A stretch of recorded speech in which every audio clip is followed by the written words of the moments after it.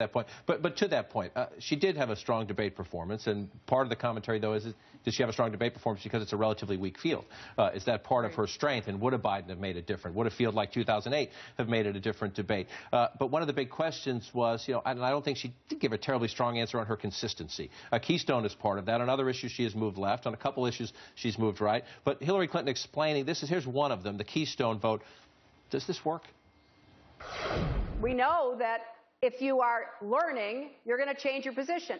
I never took a position on Keystone until I took a position on Keystone. Yeah, she wasn't for it before she was against it, Peter. No, exactly. No, there was shades of John Kerry in 2004 who said he was for the Iraq funding before he was against it.